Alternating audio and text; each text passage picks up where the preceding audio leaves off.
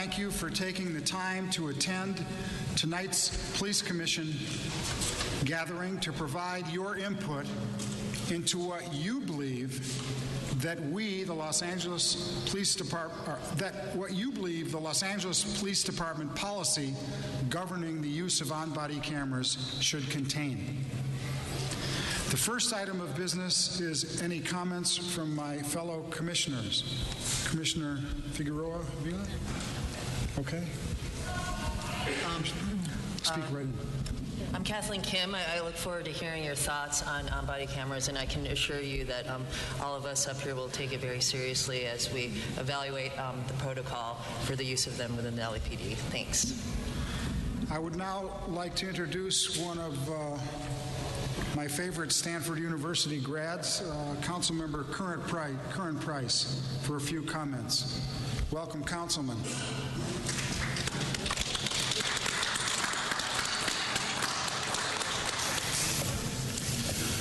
Thank you, Mr. President, to the commissioners, to the chief, and LAPD and the community. It really is an honor to be with you this evening. And I think it's significant that one of the first public meetings on the cameras is going to be here in the 9th District. I was certainly very supportive of that effort. It was a motion that I made, and so I think it's very timely that these cameras are going to be rolled out in Newton, as I understand, and parts of the South LA.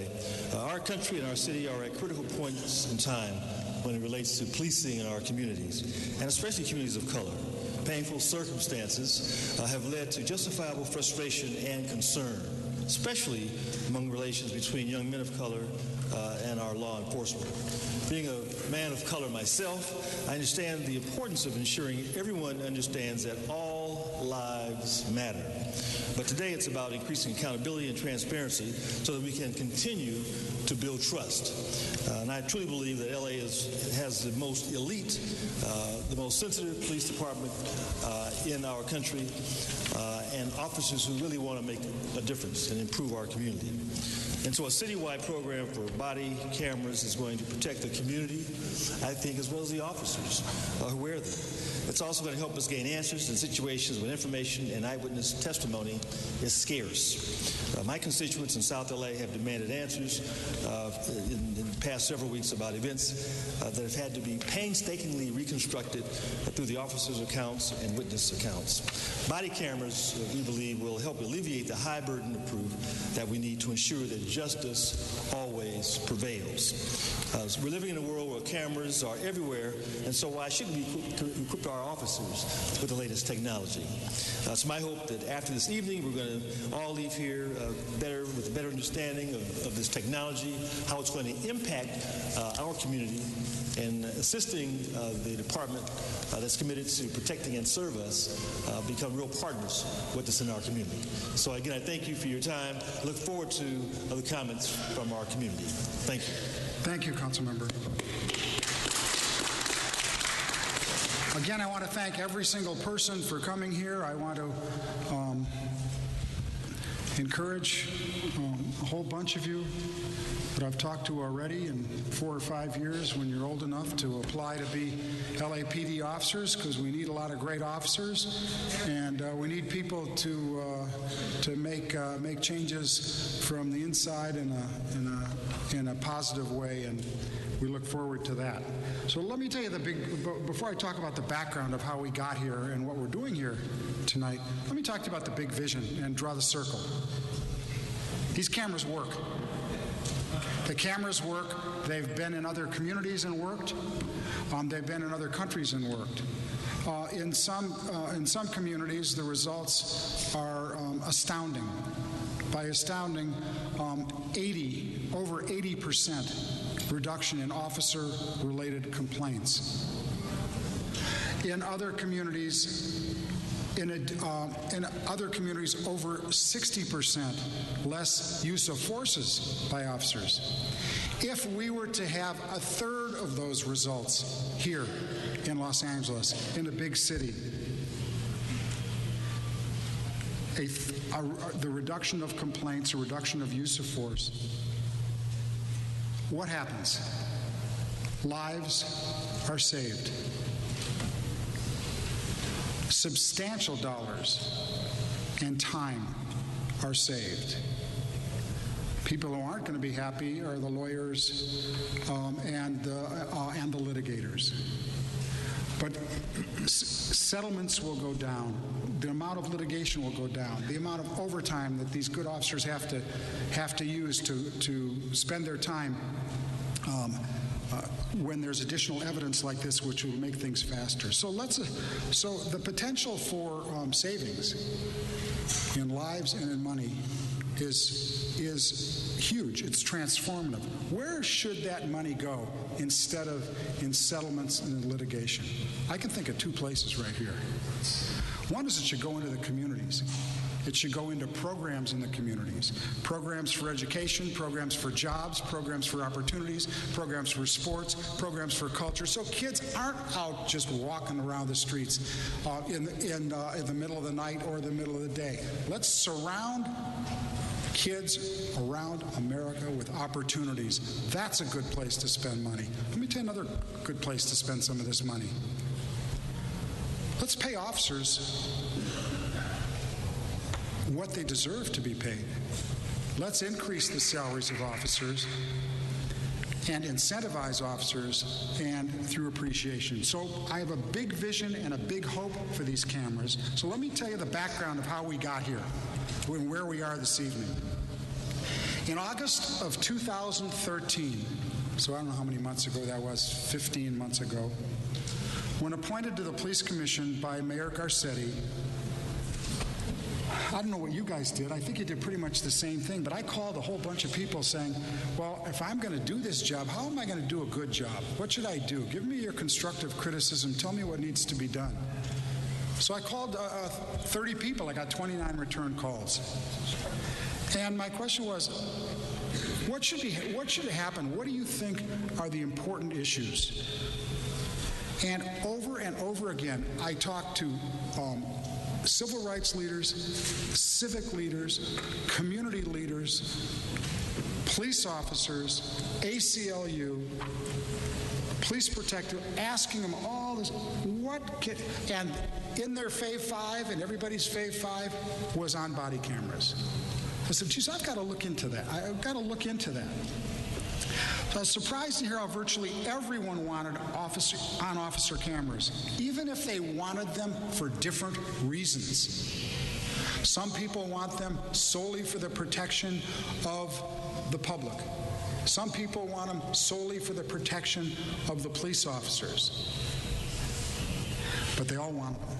So we focused on the potential value of this emerging technology from both sides of the camera. And at the same time, let's get real, cities have financial issues, and there was not money in the budget to do this.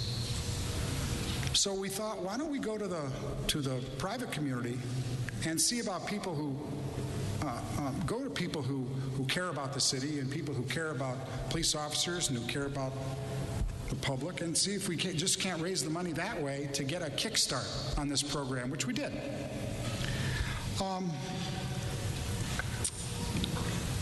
The technology will provide an independent view of the interaction or action that a police officer has with a community member.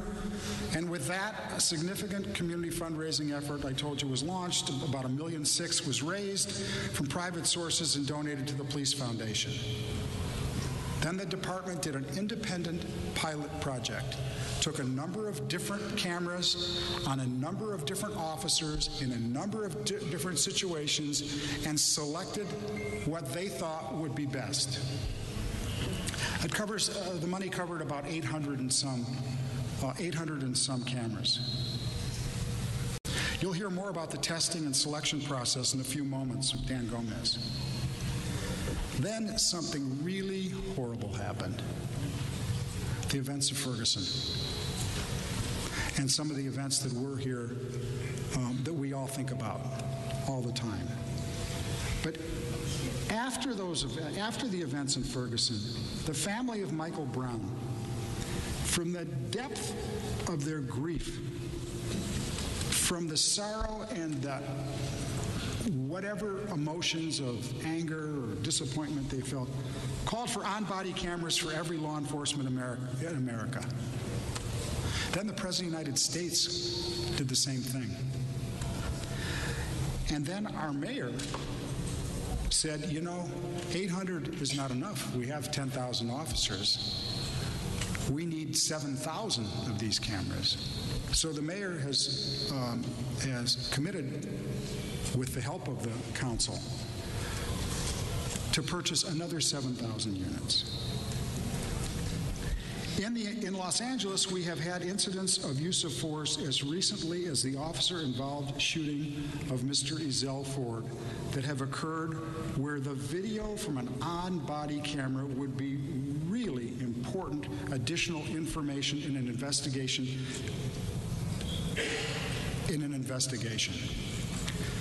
Equally as important, if not more important, these cameras have been shown to de-escalate situations so they don't happen in the first place. When people know they're being filmed, they act differently.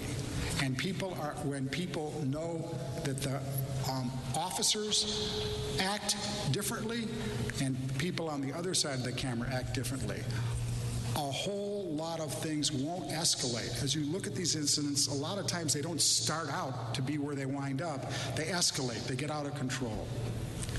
So Mayor Garcetti announced in December that he was including in his budget right away for fiscal year 2015, July 15, sufficient funding to buy these additional cameras. On behalf of my colleagues, I want to thank Councilman Curran Price and many of the council members for their support of this important project.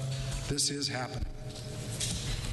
But mark our words, not one camera will be used until two things happen. Number one is that the officer is trained in using the camera. And number two, the policy in which the officers will be trained has been approved in its final form by the Police Commission. Before the Police Commission does that, we will receive a draft of the policy. We haven't seen it yet. They're still gathering information and hope to gather a bunch of it tonight. And then we will have a public meeting during Police Commission before the policy is adopted. I promise you, not everyone is going to be 100% happy with the policy. It can't happen because you have people that are for the cameras for different reasons. Is that a reason not to do it? No. The department is in the process of developing a draft of the policy and has sought community input through a number of small focus groups. The use of an online survey, which can be found on our website, LAPD Online. And we also have available tonight at the back of the room a document with a number of questions which you can write your responses and submit to one of our officers in attendance. We have sent to over 1,000 individuals this survey who have provided their email address to the Commission to receive various messages. People have been phoning in, they've been emailing in, they've been coming to our Police Commission meetings and giving us their input for questions, things that they would like to see covered in a policy. The draft policy, when it's completed early next week, because the policy couldn't be completed until we get your input, will then be presented to the Police Protective League for a required meet and confer process. After the completion of that process, the final policy will be presented to the Police Commission. I also want to say the ACLU has been working. Maggie will talk about some of the stakeholders you've already been working with in formulating the policy. Then the final policy will be presented to the Police Commission for final approval. At that time, before we approve it, the public will have opportunity to review, make comments on the final policy prior to our approval. So tonight, you're first going to receive, it's going to be cool tonight, you're going to receive an introduction as to what the department views is the benefit of the camera to the department and to the public. That introduction will be provided by our Chief of Police, Charlie Beck. Next, Sergeant Dan Gomez will provide you with a demonstration of the on-body camera, the field testing and selection process, and explain a number of the anticipated policies regarding the operation of the camera. Once that is completed, we'll take public comment. If you wish to speak, please fill out a speaker card, which is available at the back of the room or from one of the officers. If you wish to speak, speak at the microphone. Do not speak from your seats, because we can't hear you.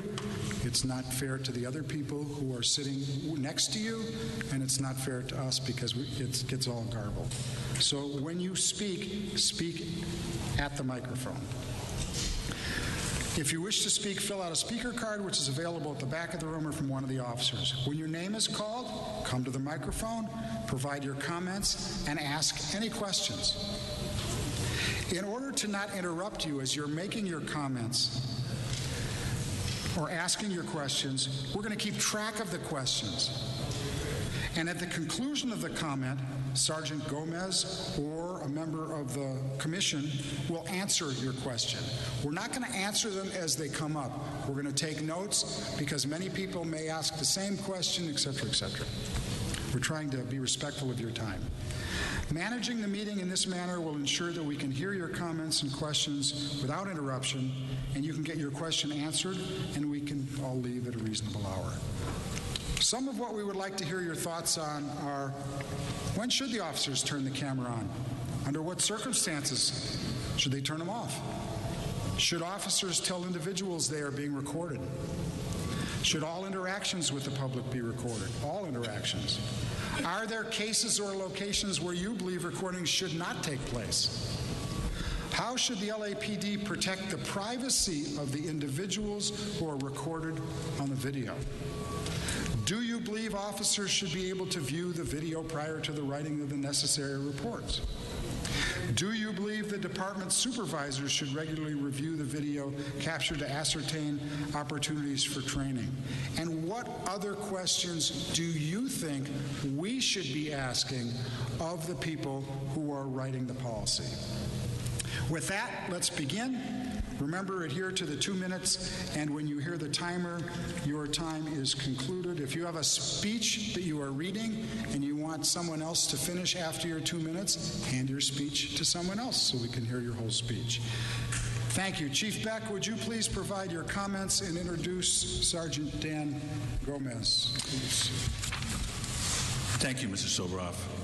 First, thank you all for participating in this. This is a really important piece of the decisions that the Commission and I need to make in the deployment of body cameras.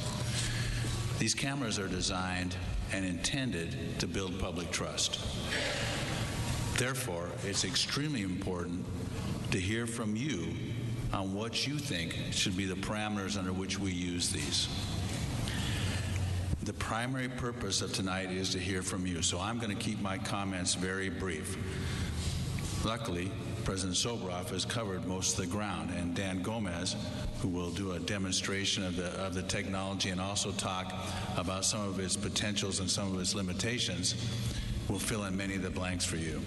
But what I want to stress is that this is about accountability, and accountability occurs on both sides of the camera. It's important that this police department be accountable to the people it serves. It's important that we do the right thing and that we can demonstrate it as well as humanly possible. And that's what the cameras are about. Building trust, making us more effective at what we do. They're a fantastic evidence collection tool. But remember, evidence works both ways. It convicts, but it also exonerates. And these cameras will do both. The Commissioner's absolutely right. People act better when they're on camera. And I think that's important. Civility in police interactions, the way we treat people, is extremely important to me. This will be an effective tool in that. And I want to give you a chance to talk, so I'm going to bring up Sergeant Dan Gomez. Sergeant Gomez was one of the original designers of our in-car video system. He also helped design the camera system that was originally put in MacArthur Park. He has been all over this country talking to police departments and sheriff's departments that have already implemented on-body cameras. He's also on the President's Commission regarding the use of body cameras. He's a really knowledgeable person on this subject, and he has been at the forefront in designing not only the system that we're using, but how we're going to use it. So, Dan, with that, I'll give you the floor. Thank you, Chief. Commissioners, Chief, thank you for having me. Don't mind, I'm going to turn my back to you so I can address the public. Can you speak in the microphone there, Dan, so they can... Okay, thank you. So I am wearing the body cameras on the center of my chest here. As you can see it's nice and high. It's designed so it can capture about a 130-degree angle from the camera. If you notice, you'll see a little bit of orange that's on the camera itself. That camera means that it's on. So that's the indicator both to the supervisors and to the public that the system is actually on. We did an extensive testing process on several different manufacturers, several different styles of body cameras, both from a technology standpoint and from a field operation standpoint. And what that means is my staff that work for me, we looked at if the vendor said that it did a particular thing, if it was supposed to last a certain amount of time in terms of battery power, we tested it to verify in fact that it did that. If it was supposed to record a certain amount of video, we ran it that entire time to make sure that in fact it did that. The field officers used it in terms of practicality. Was it easy to use? Did it interfere with them doing their job? Was it intuitive? Was the system easy to use once they took it back and they needed to review video and write reports? They were critical in this process because, again, they gave us the information live as it was happening, and we used the same set of officers to compare the different devices. So we ensured we got the best quality feedback that we could. In addition to that, we worked directly with the manufacturers. We made sure that we understood what kind of parts were going into the devices, the quality, what kind of support, and what the overall system would do for the department. Because again, the cameras are one part of it. The policy is certainly a large part of it, but there's also the support side of it. We needed companies that were going to be there to help us 24/7. They were going to make sure that all the video quality reached evidentiary type value. We wanted to make sure that we were partnering with a company, again, that would be there for the long haul, because this is a substantial investment by the city, by the community, everybody's time. We want to make sure we had a good partner throughout the process. So going back to the camera that I'm wearing, one of the reasons we selected it is because, quite frankly, I don't even feel that I'm wearing it. It sits on my chest right here on top of my vest. It's very, very light. It's very simple to operate. When I turn on the camera, I simply push the button in the center twice. You should have heard two beeps. Hopefully the microphone picked that up. That means the video is recording. So right now, all the video here, me talking, you looking at me, is all being recorded. The audio is being recorded. It uses standard definition for the tech folks out there. It's a very good quality video. The audio is very good. And the other thing that we liked about this particular system is because it's a little wider, it sits on my chest and it's very stable. So as I move around or as I do the normal functions of police work, the camera is very steady. That's important when you're reviewing the video for evidence or to look at writing reports. If anybody's ever seen the movie The Blair Witch Project and it's moving around, it can almost get your car sick. So you have to look away when you look at it. So we're very pleased at the quality of the video. So this entire time I've been recording, but a unique thing happened when I started this recording. Another reason we selected this device is it goes back 30 seconds in time. So the entire time I was up here explaining the process, I was actually recording in what we call a buffer mode. So when I pressed the button, it went back and caught those 30 seconds. There's no audio involved in that, but there is the video, and that's important because you can see what happens. And the example I like to give is, for instance, if I was working in a car, me and my partner, and I saw someone run a stop sign. When I see them run a stop sign, I press the start button. Now I I'm going to take action. I'm going to pull someone over, and I may give them a citation or a warning, whatever appropriate. But the fact is, I started it after the incident occurred. So in most systems, we wouldn't have caught that violation. Because this system goes back 30 seconds, if I do it within that window, I'm going to catch that violation. When I go to review the video, I'm actually going to see the person or the vehicle going through that stop sign, and I'll have captured that. That's really unique to this particular device, and there's a few of them on the market that do that. So that's one of the reasons we thought it was important that that we selected this particular manufacturer. Right now, you just heard a beep. About 2 minutes into my recording, which is how long I've now been talking, it gives me a reminder both to the citizen and to me that the camera is still on. So I know that it's working properly, that it's functioning, and it's continuing to record. When I'm ready to stop recording, it's not just to touch the button, it's a deliberate press and hold. So I have to press and hold the button for about 4 seconds. That long beep that you heard now tells me and the person I'm talking to that the actual video has turned off. It's now stopped. So now I'm no longer recording video and audio, but the system has reset itself. So now I'm going back to that 30 seconds over and over again, waiting for me to turn it back on. It's one of the things we liked about the system. It's very simple. It allows me to keep my hands in front of me. It allows me to interact with you. I'm not fumbling for it. It's very easy to find. The button's very big, right in the center. Another reason we like the system is it's very sturdy, as I mentioned, on my uniform and on my chest. But pardon me just a second, as I slide it off, it's in this protective holder. This protective holder we like. We've done a lot of testing. We've done a lot of chasing. We've done a lot of rustling, a lot of tactics with it. And as I shake the device, it's not falling out. So that's one of the things we liked about it, is that it was durable and it wouldn't just fall out easily. That's another reason we liked it. I'd like to talk a little bit about the security of the device. As I take it out of its holder, the device is completely sealed. A couple reasons for that. One is it obviously protects it from the elements, so it can be raining, it can be cold. Hopefully it doesn't snow in LA. If it snows, there's another issue, but the fact is that it's very, very durable. It's weather resistant, so we're very happy about that. The other thing about the device itself is that because it's completely sealed, I have no access to it. I don't have access to the battery. I don't have access to the internal memory of it. I can't get to it. I can't take it away. I can't erase it. I can't alter it, delete it, or do anything to the video that's captured on this. The only way to get it out is when I go back to the docking station at the police station, is I have to insert that, and I'll cover that in a minute. I want to continue to talk about security. As I mentioned, because it's completely sealed, anything that's recorded, it gets what's called a hashtag, meaning that all the video is given a unique identifying number. So once I'm done and I go to upload it, that number has to match as it transfers over.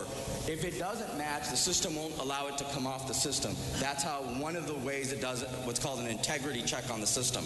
It makes sure that the video is exactly as I recorded, exactly as it goes into the system. For the officer, again, it's very easy. Once you go back to the station, the officer simply slides it off. We're going to have docking stations that the officers go up to. They simply drop it in. There's a hole at the top of this. That makes a positive connection into our docking station. Once it's inside, the system does a couple things. It connects to our evidence.com account, which is a cloud storage account. And that creates, that's very common. Anybody who has a smartphone here probably is using some sort of cloud service to back up their family photos, their pictures, all those things.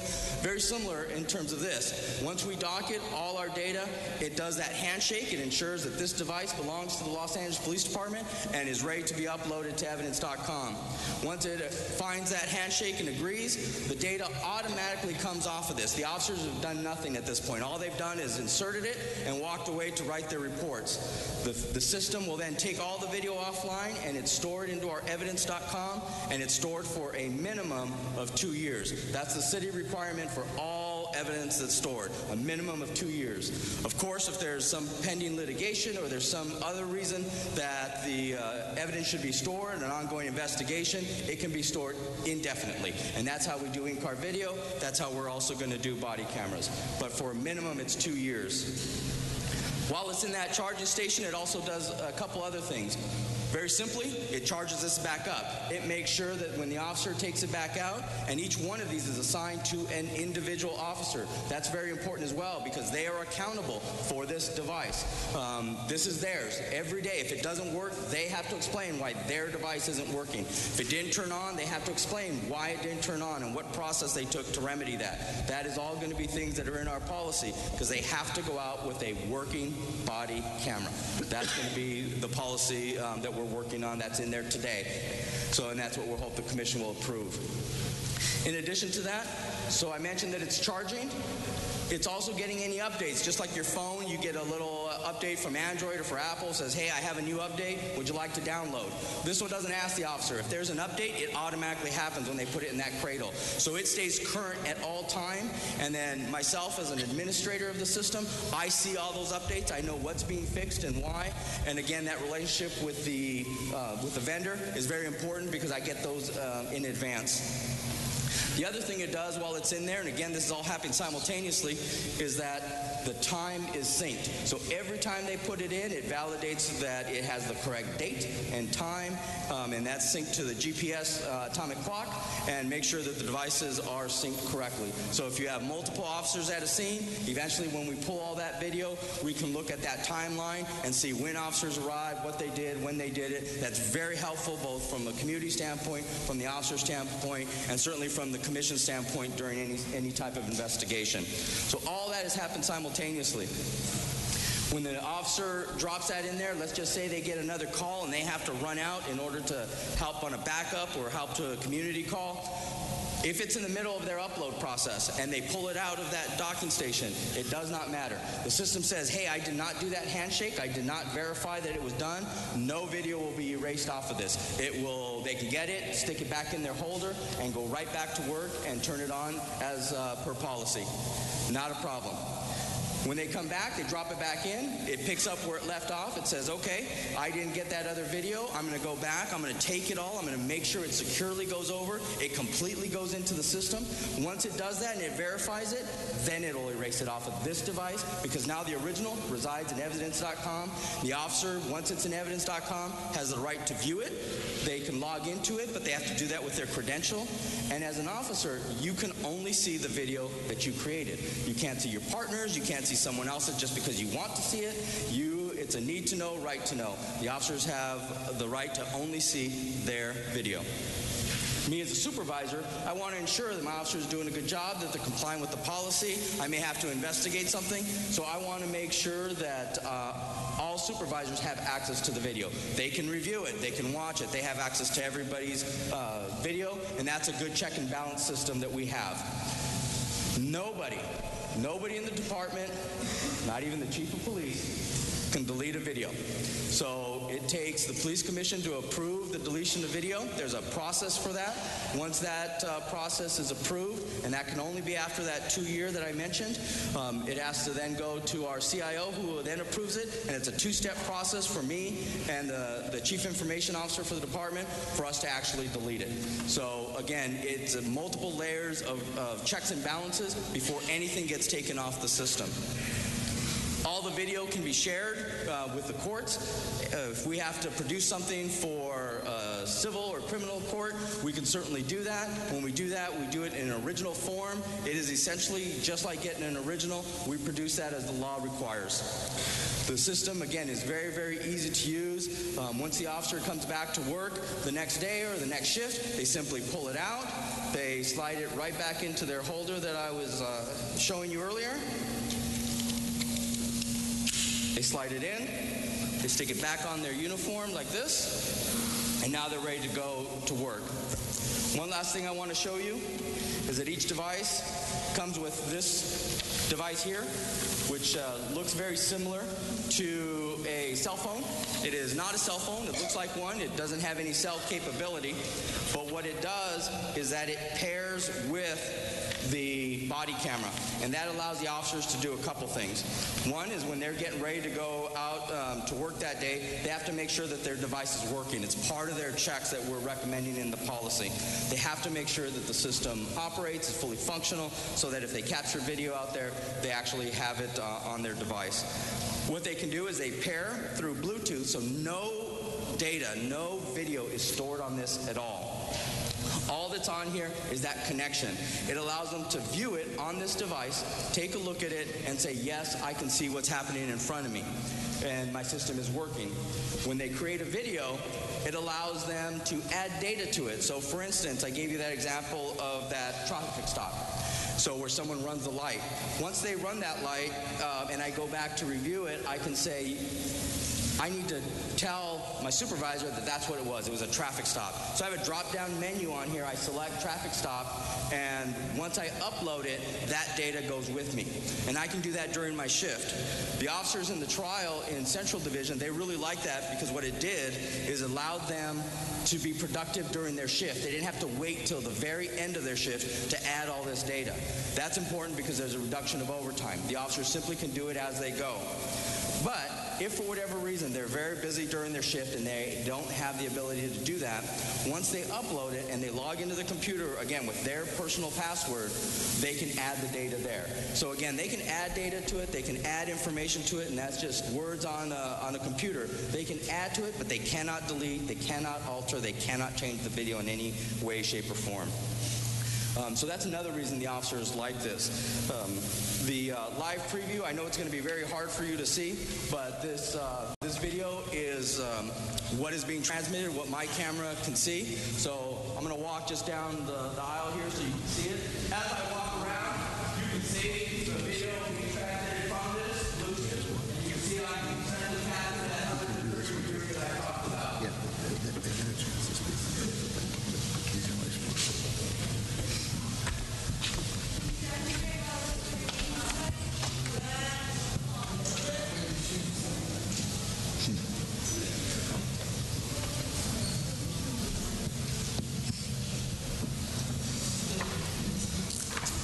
So that is the basics of the system. Again, the reason we ultimately selected and made the recommendation for this particular one are for all those reasons that I've given you.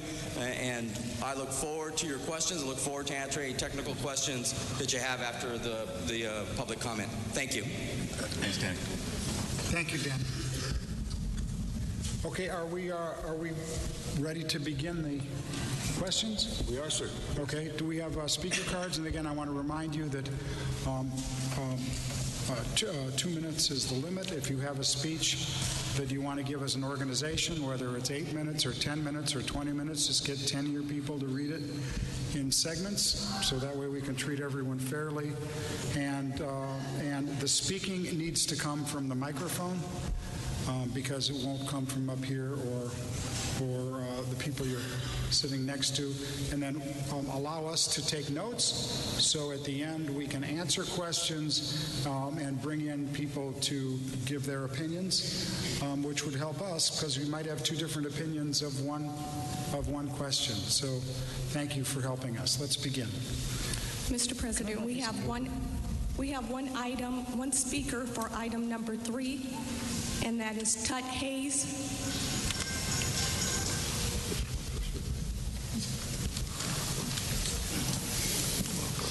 Where is Hollywood? Widescreen TV, 60 inches, 72 inches, some as wide as this wall.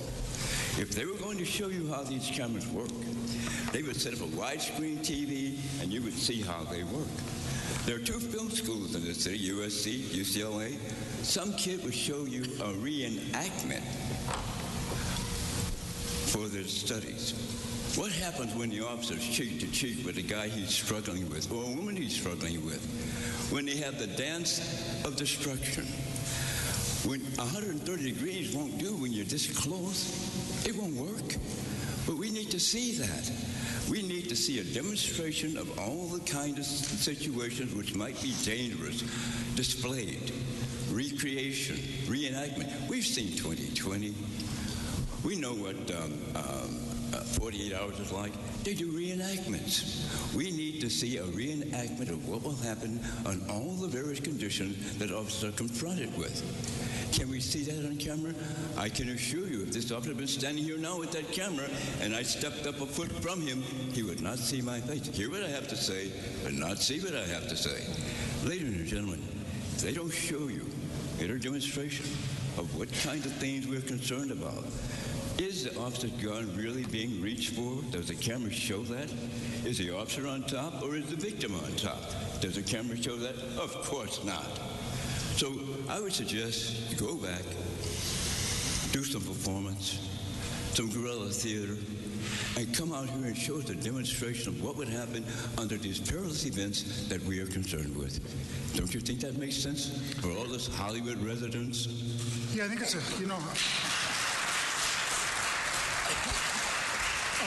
next.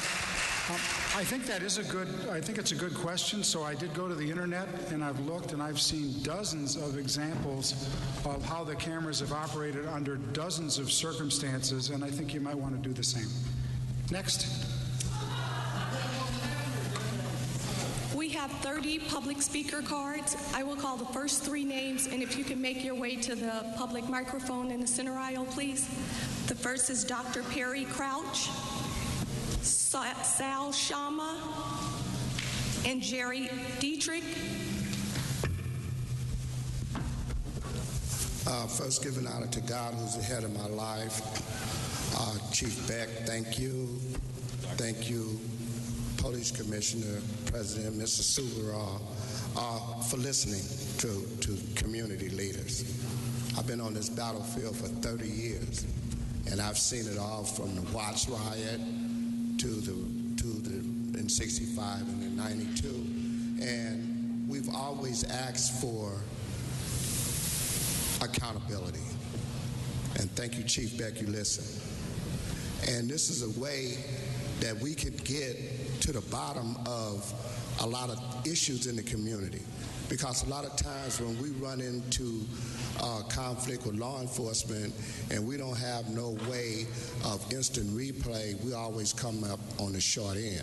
This way is giving us, and y'all are putting it on the line, letting us know, okay, we willing to play ball. So I commend y'all. I was there Monday and the demonstration, and I asked all the questions that could be asked, and I'm just saying, I'm looking forward. This way, it keeps us in check, and then keeps also the officers in check. So if you want to act a fool, you're going to be recorded on both ends. Thank you very much. Thank you, sir. Marion Sundue, Catherine Wagner, Terry Williams. Welcome, sir. Thank you. I would like to say thank you just to everybody. I know you guys have probably worked hard on this issue, but and somebody who just wants to speak on kind of the way I see it. Try and get as close to the mic as you can, because it's hard for us to hear. No problem. I think my opinion is, in absence of real human change, what we're being given is technology helping to change this. And something that I heard for the first time is something that the councilman said, which is about justice, and that's kind of what my comments are about. I think we need to concentrate on justice and not just cameras. How would this affect the family if an incident happens? Will they get access to the camera footage 24, 48 hours, 72 hours after an incident? I think that would help, because this level of transparency is a lot of the time what the problem is. Families can't get the information needed when an incident happens, and they feel like they're being stonewalled. And the idea that the police are doing something conspiratorial is something that needs to be addressed or problematic. Also, and this one's painful because it leads people to believe that the police are doing something wrong. In the LA Times, they said that some police officers disabled cameras. That is hugely detrimental, and I would like to find out what the punishment is for officers who either don't activate their cameras and an incident happens, or something else.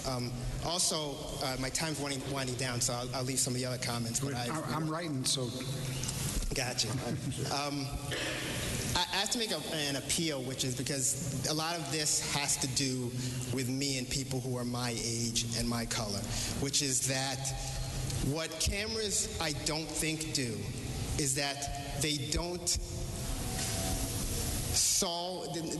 stop or show that they don't stop a misunderstanding between me and a police officer that ends in a police officer killing me. It allows my family to watch a tape of me dying, and that is crushing. Got it. Thank you. Thank you, sir. Good input. Welcome. Hello, my name is Jerry Dietrich, and I came here because I wanted to tell you all the terrible things that I think about these cameras and how I don't want them to happen. It seems to me it's a done deal. You guys are going to do it. And now you're wanting ways of how we can do it wonderfully. And I think it's technology. I mean, you're asking for, your question is, how can we get trust between the police and the humans, the community, I mean. You treat the community like humans, they'll treat you like humans. You know, trust is a two-way street. You want to get trust, you've got to give trust. And it doesn't matter how many cameras you have or how much technology you have. If you treat people like garbage, they're going to react.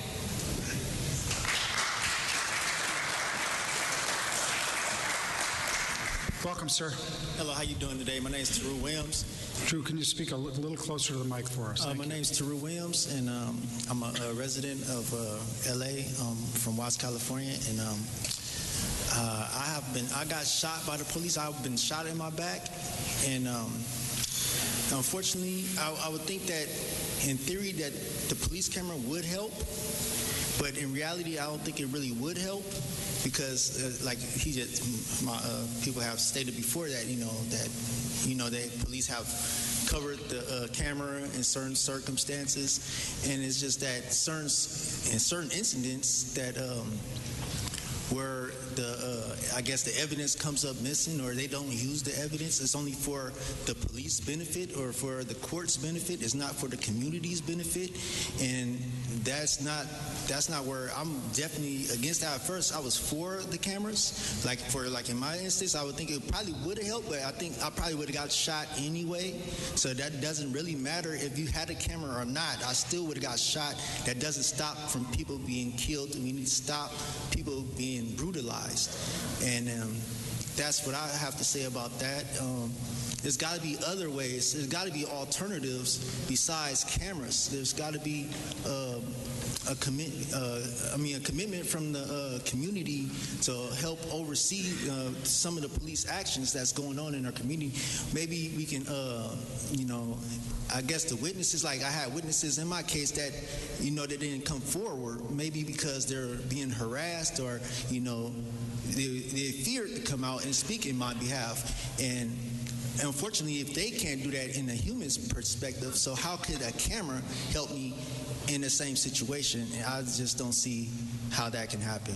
Okay, so your question, which I think is a good one, that I wrote down, tell me if I'm wrong.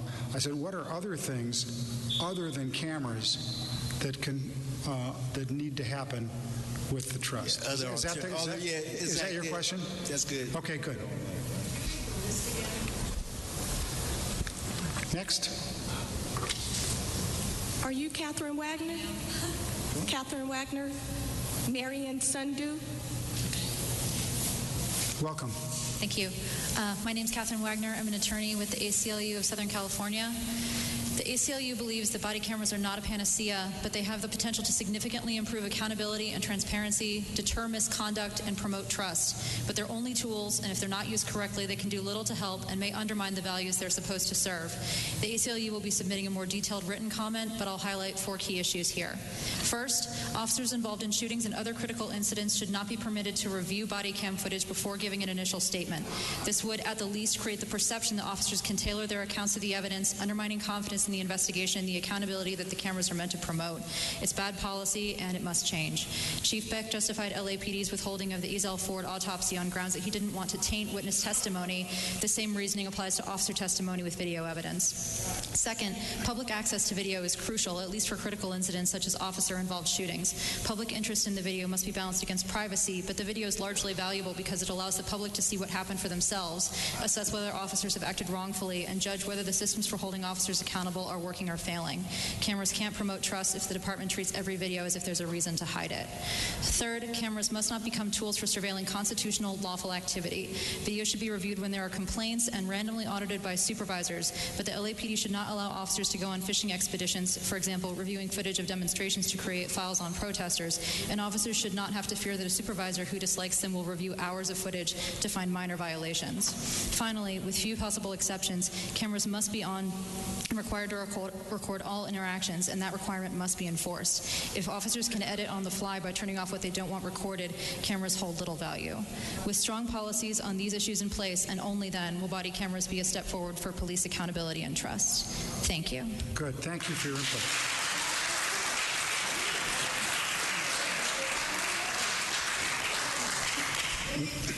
Hello, my name is Marion Sunday, and I live in South LA, and I have all the time I've lived here, the 20 years I've lived here.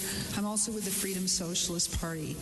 And it's odd to come to a meeting to comment on cameras where you've already decided to spend $7 million that could be used elsewhere in this community. There's a swimming pool in my neighborhood at a community center that hasn't worked in 6 years. You could fix that. And that would do more for the kids in my neighborhood than body cameras on the police. The second thing I'd like to say is that the other half of the cameras is just another total surveillance awareness of the civilian population, which we don't need and we don't want. And it would have been nice to actually put it on the ballot, or give us a chance to vote on it, as opposed to what you said was 20 focus groups. That's democracy. Selected focus groups and emails to 1,000 people asking if they want them. Why don't you just say you didn't consult and you bought them? This is like the iPads at the school district, in my opinion. And work about as well. I do think, though, it's important to note several people talked about accountability, which I believe in. This commission, in my history here, I can't remember that it has recommended prosecution of one police officer for murdering a civilian. Am I wrong? Has it recommended the prosecution of one police officer for excessive force against a civilian? You are not capable of holding the police accountable, and if accountability is the requirement here, then we need an independently elected civilian control board over this police department with the power to hire, fire, and discipline, and an independent prosecutor with the ability to independently subpoena witnesses with a separate independent staff. That will get you accountability, and it will answer what the gentleman who was shot in the back. It's not a question of training people to talk nice. Everybody else had 5 seconds extra, and I would be willing to talk to anyone about this later. We've tried it before. Thank you. Joseph Thomas, Mike Aguilar, Alani.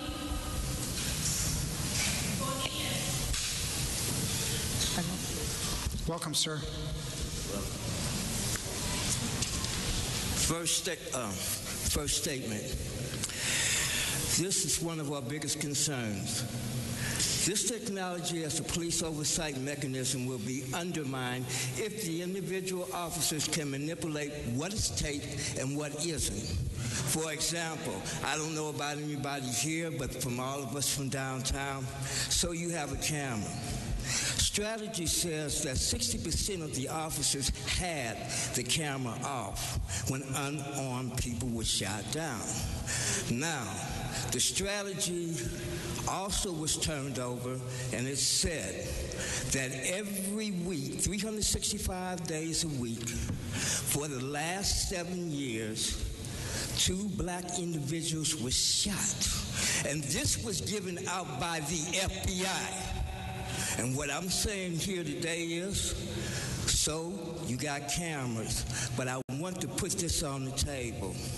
Last year, before the year was out, Okay, somebody says they want to commit suicide, they're mentally ill, you're on 5th and San Pedro, what happens? Did the officers come to save that person? No, they didn't. What did the officers do? If they had cameras, you wouldn't pick it up anyway because they called SWAT. What does SWAT have to do with a mentally ill person that wants to commit suicide? SWAT came, they made the shot, and the man is no longer standing among us right now.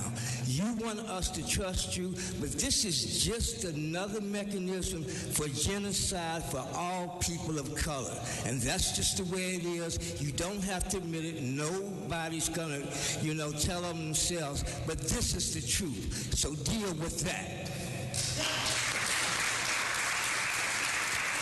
When your name is called, can you please come stand up behind the next person? I'll just call 3, so it won't be that long for you to stand. Mike Aguilar, Alani, and Devon Williams. Good evening, everyone. Welcome, sir. First of all, I would like to comment on the format that this so-called public hearing is taken.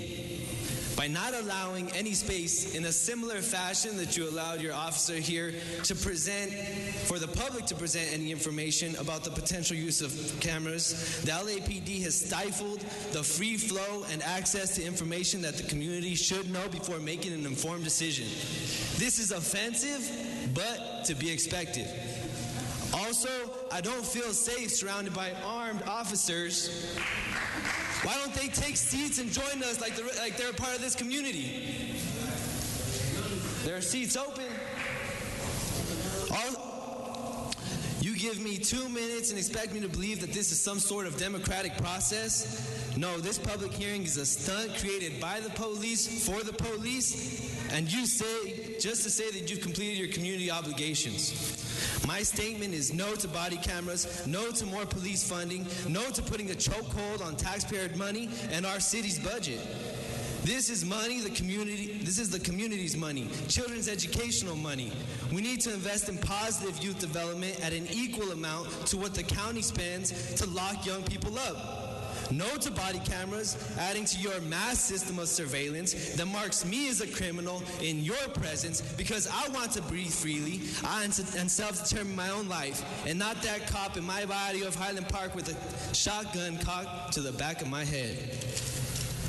The camera project is a corporate scam between Laser International and LAPD, and given that there is no civilian oversight as to the process of procuring or approving the use of body cameras, this public hearing is simply put a facade. In this search for truth and justice, we will not stop. Monica Harmon, Jamie Garcia, Elizabeth Thornton. Welcome. My name is Davon Williams. I'm a youth organizer with the Youth Justice Coalition. I am not in support of these cameras. I'm not in support because it is another way to build database of the public and not hold the police accountable for their actions.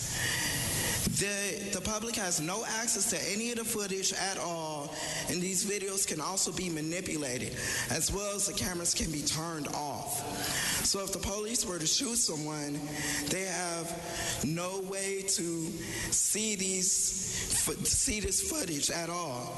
There are many positive things that we can do with the money that is being spent on here, such as peace builders that come from our community,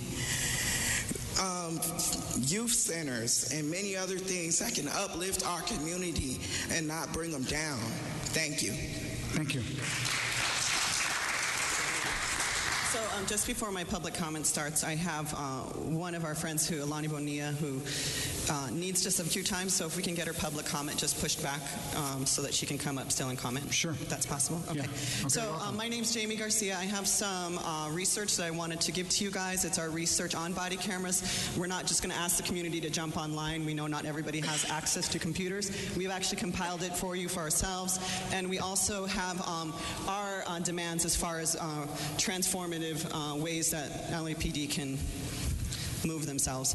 So, again, I'm part of the Stop LAPD Spying Coalition. It's comprised of individuals from diverse sections of the community, including youth, artists, immigrants, formerly incarcerated folks, academics, LGBT community members, and many more people.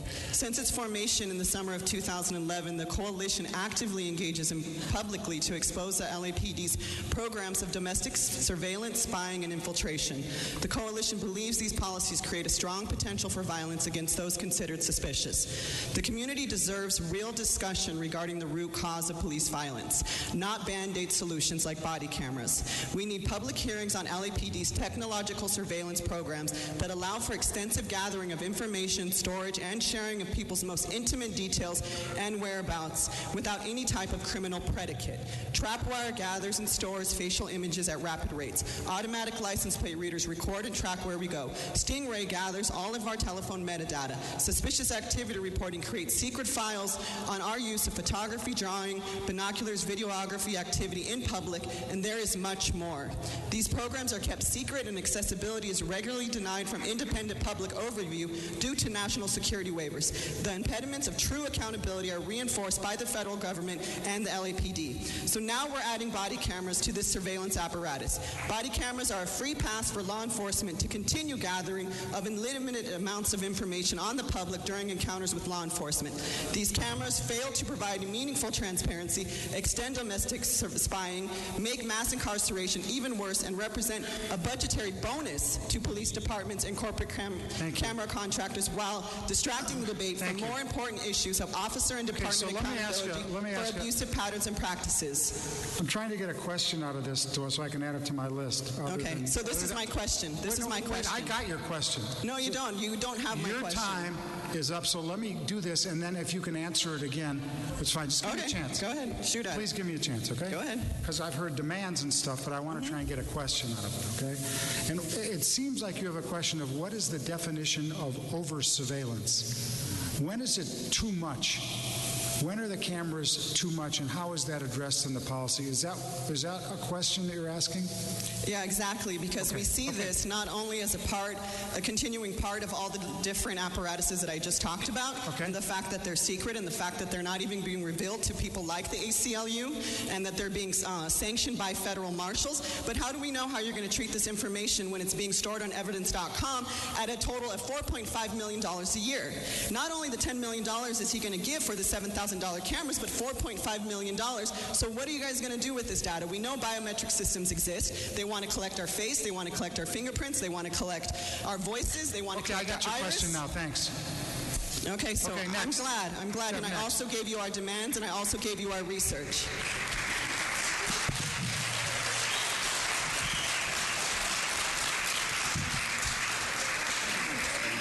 Monica Harmon, Elizabeth Thornton.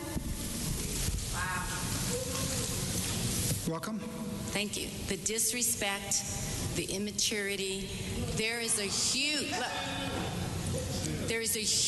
contingent of black community members who live in this area, who I have known for over 15 years, that can't come out because of these people who have threatened them, who have verbally assaulted them, who probably I will have to be escorted by one of these officers to my car because many of us believe in this. Surveillance is the way. Look what hackers are doing. You know, it's about time those cameras are turned around. The officers have these cameras in their faces. Let's turn those cameras around and show the public the assaults, the combative suspects, what our officers have to go through for a time. And Tud Hayes, if you go onto YouTube, you can see hundreds of videos of officers being shot at and suspects fighting to get their gun, and that's, you see, I can't have my own opinion with these people. They don't like it. And the other thing is, I think the cameras will modify behavior. That's what we want to do. We want to modify behavior, and I agree with what you said. When you put a camera in someone's face or they know a camera's on, they behave differently. But I, for one... The only way you're going to be able to speak in this room is at that microphone. You can speak outside, but if you're going to be in this room, you're going to speak at that microphone. Thank you. Next. And lastly, there have been many incidents in the media where there is videotape of our officers seemingly perception doing something wrong. When the truth comes out and it's investigated and they show the whole video, not the part that was edited and submitted to the media, our officers are on the other end and they're innocent. Thank you very much. Thank you.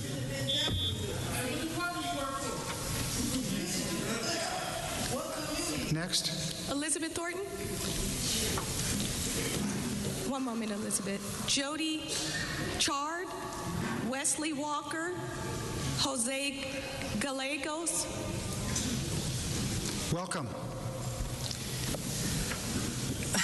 I'm kind of ashamed to follow the slander that we just heard from someone who has worked with the LAPD for years. All right, but here's my question. How will feeding more information into a system that is broken... I'm sorry, I can't. Say it again. Say your question again. How will feeding more information into a system that is broken from top to bottom at all address those structural problems? And by broken from top to bottom, I mean several very specific things. Just last year, we found out dozens of officers in the Southeast Division have tampered with voice recording equipment, and the Police Commission, after a period of hemming and hawing, failed to initiate disciplinary procedures for a single one of those. And as we've just seen with that helpful demonstration, officers have control over whether things will be on and off, so tampering might not even be necessary. So now we're giving them more recording equipment to tamper with and turn on and off with impunity. 2, we know that body camera footage won't be obtained by Freedom of Information Act requests. An official announcement has been made to that effect. In the same announcement, it was stated that the footage would only be available in conjunction with court proceedings. Does that mean the Police Commission won't even be able to take it into account during use of force investigations preceding an indictment in a court case? And even if they can take it into account, will it actually produce indictments? I mean, clear footage brought no justice to the family of Eric Garner, and LA has many Eric Garners. Since 2000, despite over 600 instances of lethal use of force, city officials have failed to indict a single officer to our knowledge. And you know, just this past week, the Police Commission manipulated footage of its own meeting. The video that's currently online of the Commission's January 6th meeting has no audio because they didn't like what they heard. Just search LAPD Commission Granicus to find that video. They posted another one which was even more ridiculous before that, but it's been taken down.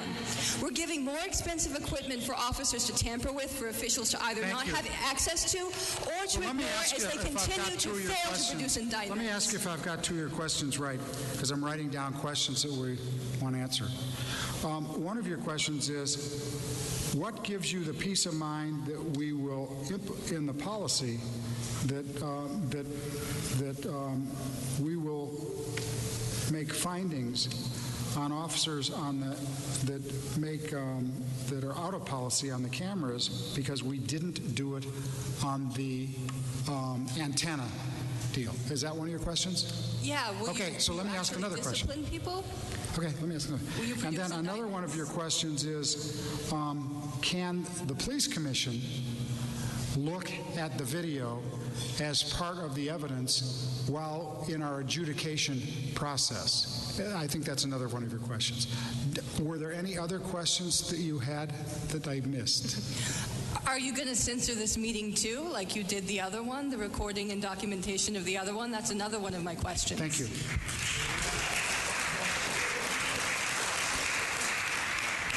Welcome. Thank you. So, you know, to me, just kind of this parade, this freak clown show that you all are having today, this is no surprise to me at all. Today you have showed, again, a total disregard and a disrespect for what people are saying here. Your arrogance is business as usual. The pigs all around here is actually how they function all the time. So let me begin with that. And also, you have not heard any of us who have said we do not want a policy around this. We do not want these body cameras. With that said, you know, one of the things that I really want to point out here is the lack of transparency. Here we have a case where you have LAPD, the city, Taser International, and the LA Police Foundation all in bed with each other. in bed with each other. The facts are that Taser International, they donated $84,000 over 3 years to the LA Police Foundation. They also gave 80 stun guns in 2012 and 2013. It cost $82,000.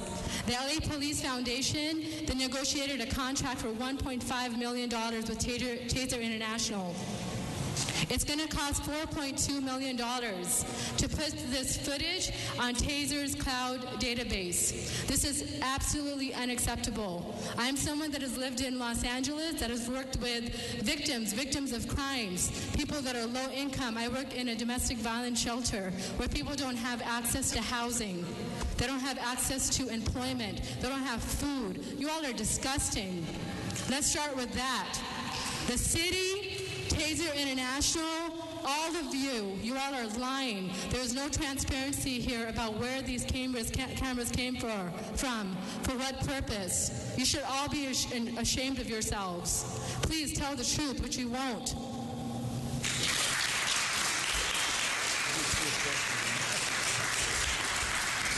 Are you Alani, ma'am? Yes. Thank you.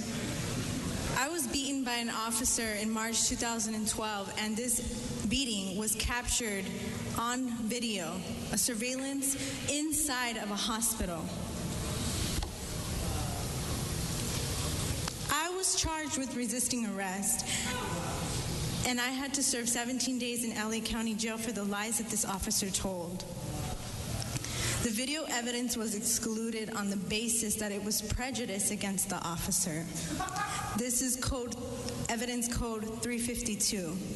The way that your officers are allowed to operate these cameras from their bodies, watching us, recording us, hearing us, is not going to stand in court. All it does to serve is spy on us, to watch us. The video captured both my body and the officer's body, and it still was not allowed in court. I ask you to take a really deep thought into, will these videos serve to protect us or serve to protect the officers? I now have a federal lawsuit pending against this officer.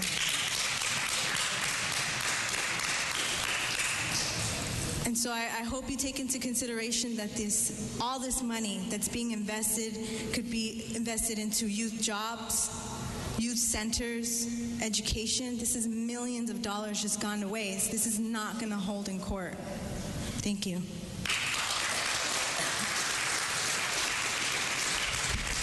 Welcome, sir. Welcome. My name is Wesley, and I think this is something that's going to turn into a real nightmare for the people and for yourselves, because you're sitting up there now, you're playing God, and I think 30% will not work for us. If we don't have 100% of what happened, I don't think those cameras can do that right now. These cameras are really, really bad, and I don't believe this is state approved as well. I think you should go through a legislation process, a voting process for these cameras, because it's not right. Black lives matter, brown lives matter, all lives matter. And I would have to say that you should stop here in your tracks because of your conflict of interest with the people that's really making the money off of this. This is not the way to go, especially it's going to make you look bad in the end. So I would suggest that this is the idea that should be scrapped as of now, because it will not work, because you don't have 180 degrees. The police is watching us, but who's watching the police? Are you watching yourselves? You just can't sit over there and play God with our lives, because all lives matter in this room. Thank you. Kai Hashimi, Maritza Galvez, Kim McGill.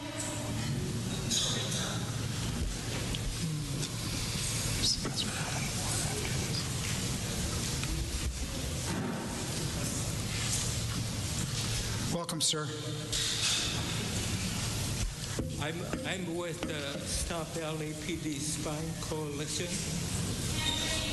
The more LAPD... Can somebody adjust the microphone for the gentleman, and then we'll start his 2 minutes again? What? I think it'll turn. I just need you to talk a little closer. The more LAPD officers commit brutality against young, unarmed, black and brown youth with impunity, over and over with impunity, the more these atrocities by police continue. They're rarely punished.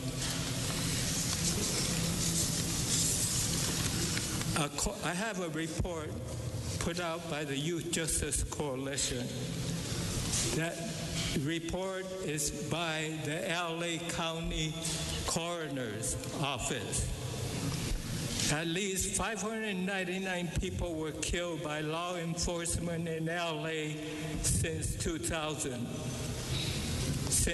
From 2007 to 2014, of the 324 people killed, 98% were male, 82% were black and Latino.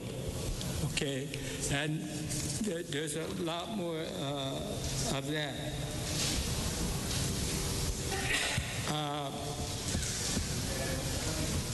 There was a Rodney King case caught on video. We know the whole system, they moved the whole court system, they moved the trial to a police-friendly area in Simi Valley, and they were found not guilty. And everybody saw that on TV. Over and over, and the last month in December, all the protests in LA that were part of the national protest against police killing unarmed black and brown youth. One protest in LA came up 7th Street. I just happened to see it. And next, there were close to 1,000 people, and a whole lot of those people were white. As they approached the corporate area and towards South Park, thank you, sir. A whole caravan of police cars with sirens blazing came down. I went home and listened to... May we have the next speaker, please? I found out over 100... Maritza Galvez, arrested. Kim McGill. This was an illegal protest. Why? I don't know why. They were practicing the First Amendment right. Over close to 200 were arrested, put in prison, put in jail, released. So your time's up, and you've agreed not to do this, and you're doing it. Does somebody else, one of the next 10 speakers who's up, want to give their time to this gentleman? Nobody wants to give him their time? Sir, your time's up.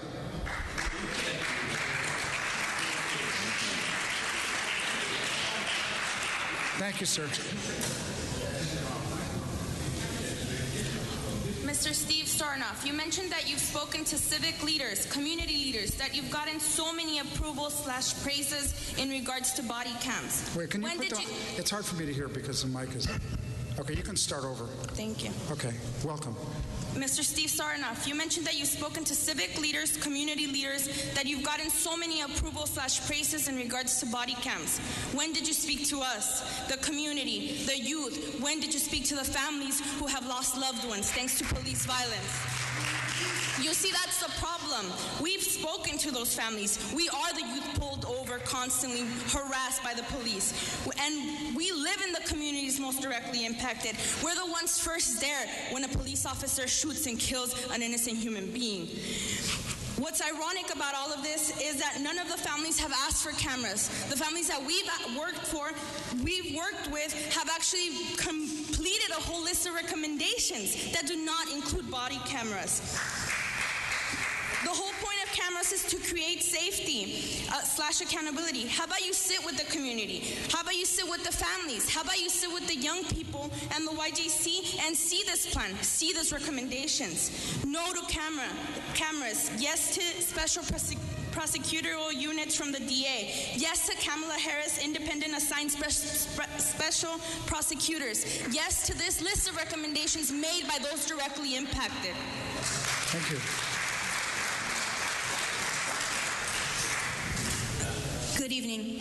As Marissa mentioned, we've met with several families and worked with them on their cases, not just when the shooting first happened or at the forum that we had police come out and meet with the community, but through the long process of the courts. And none of those families have asked for cameras. And our experience talking directly to the people in Ferguson is that it wasn't Mike Brown's family that came up with the ideas for cameras, but that it was planted for them by another agency. So I just want to make that clear. Secondly, the real recommendations that community has come up with have already been said, but I'm going to state them again. Push Jackie Lacey and State Attorney General Kamala Harris to appoint a special prosecutor so there really is an independent body looking into police use of force. Second, implement fully the recommendations made by family members about what they want for justice for themselves and their families. Third, look at the other cities that have used real civilian oversight, not just in the United States but in other places, to make sure that civilian oversight here is real, with an independent subpoena power and the power to discipline. Because we know you've already, based on your statements tonight, made a decision to go ahead with the cameras. At the very least, the cameras footage has to be live streamed to an independent body to determine when the community should see footage, to determine what that footage and how it should be used in courts and in disciplinary procedures. Second, cameras, as many people have said, only show one view, the officer's view of us. It doesn't show the officer or their actions. So it already is a prejudicial view. We have to have other forms of independent oversight to ensure that we get the whole story. And third, any failure to dismantle cameras or to fail to use them or to destroy cameras has to be followed up with strict discipline, including the firing of the officers. Finally, implement the 1%. The LAPD and LA City can always find money for more surveillance, for more equipment, for more police officers, but can never find the money that young people have been asking for years for real youth development. Thank you. Welcome, sir. Thank you. My name's Jose Gallegos, the Youth Justice Coalition, and I'm nervous. I'm real nervous. Just walking here into a community space, I feel very nervous. Why should I feel nervous entering a community space and you got over a dozen of police officers mad dogging, hand on their gun? I told you yesterday when we spoke, I used to think I was going to get killed by a community member, but it's sad to say that I accepted that one of these days I'm going to be the next Oscar Grant, Trayvon Martin, Mike Brown. It's sad to say that it's a list. It's a list that continues. It's sad that we only get 2 minutes to speak, but who are these cameras for? Who are they benefiting? Department of Los Angeles Police Department or the community? I live at 323 West 77th Street in the heart of 77th Division. First, we scared, because we forced to be locked up. When you go, it's probable cause because you're a male Latino wearing a black shirt, brown pants, Cortez. I can't afford the fancy shoes and all that, Two, damn, now I'm scared to come out the house because I don't even want these cameras in my face right here. I'm scared to come out the house knowing that these cameras are going to be in my face. Now it's forcing me to be locked in the house. We're already locked up, getting locked out the school system. Now we're getting locked in our own homes. How do we have trust with the police? I can't. When I'm intimidated walking like that, I would rather put trust in my comrade Abraham right here. Stand up. He's tatted up. I'm tatted up. So I recognize his street credibility out here, I know he comes from my community. We met yesterday, President. Sad to say that, when am I going to be number 605 on this list since 2000? I'm trying to be a part of the solution, not a part of the problem, as I told you yesterday. Thank you, sir.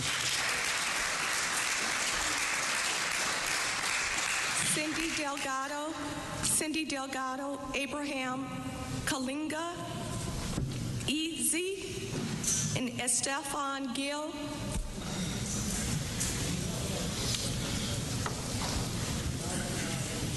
Welcome. Thank you. Can you hear me? My name is Cindy, and I'm from the Youth Justice Coalition, and I believe that you shouldn't waste your money on these cameras, because either way you're going to get rid of the investigations. Rid of the investigations. Like, for example, Oscar Grande was caught on video, and he still haven't served no justice, and he was handcuffed. DeAndre Brewston, he was shot 81 times, caught on camera, still haven't served no justice. Alani was beaten.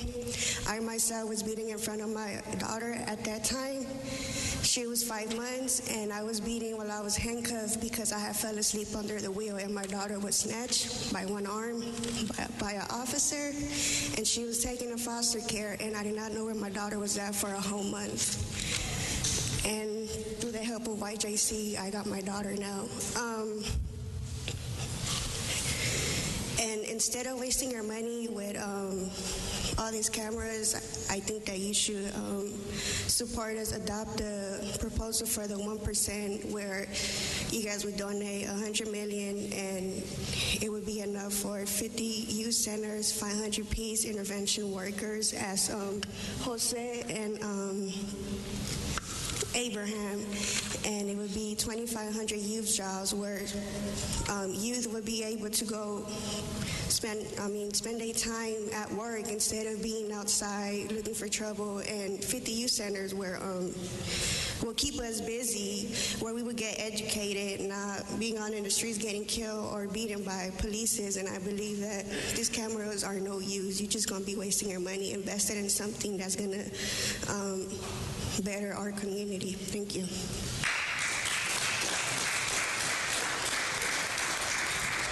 Welcome, sir. Good evening. My name is Abraham Colunga. I'm a leader with the Youth Justice Coalition and organizer, peace building and intervention worker. And I would like to state for the record, it's not about if these cameras work or not, it's who really has control of them. I mean, now that I know that I'm going into voice recognition and face recognition, I mean, what is that, the next SAR, the next injunction for me? Instead of wasting money on LAPD tactics and making you richer, why not redirect 1% of the county funds to 50 youth centers, 25 youth jobs, and please meet with the Youth Justice Coalition that deals with the community to discuss a real solution. Thank you. Thank you, sir. Welcome. Hi, I'm Edsy, and I guess I have a few. Oh, thank you. I guess I have a few questions. You can begin you can start over once he fixes the mic for you. Okay. So my question is, are body cameras going to stop police state terrorism? I ask because, pretty much there's a lot of people who are very much afraid of the police.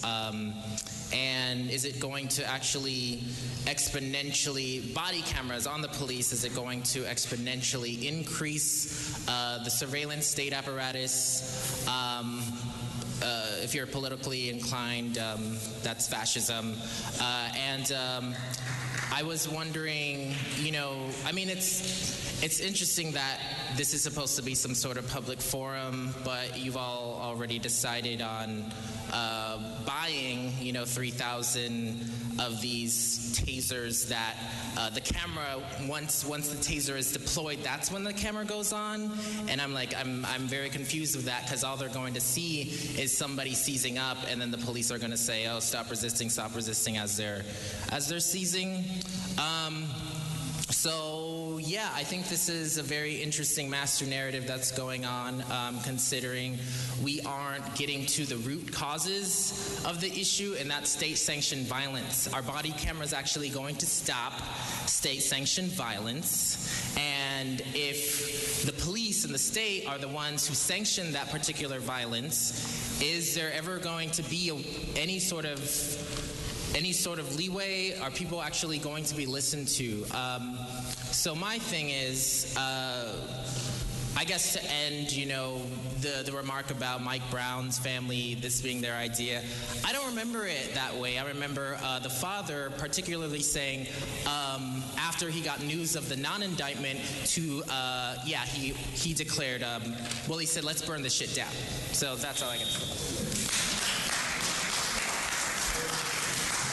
Welcome. Hi there, my name is Esteban. I'm a paralegal and a clerical worker out of Silver Lake. I just want to know why if we're recognizing that there is a problem in America with police violence, why are we starting with a technological fix rather than when the fix needs to be, and that's from the top down? Furthermore, what is the relationship between this taser company and the LAPD? Why them, and why out of nowhere this body camera thing comes up? Was there a competitive bidding process? Were local contractors thought of? Were people of color thought of in the business dealings of this? Why isn't the money being directed towards the community instead of towards this outside force? And finally, why has the commission, folks have brought this up, acted like a rubber stamp body? Does the commission actually have any power, or is it purely advisory? Because that's what it seems like to me. I kind of think that this affair is a bit of a PR stunt. There is no amount of technology, there's no amount of resources going towards police departments that is going to solve the problem of state-sponsored violence. What it will serve to do is lower litigation costs for the department. And it will not hold officers accountable. Eric Garner was murdered in broad daylight on a good quality video, and nothing happened. And I suspect that this is going to be the case with these body cameras. Others have echoed it before me, but if you want to combat crime, when I screw up, I get fired. When the police department has a problem, they get money for it. This doesn't make sense to us and to a lot of people. Thank you.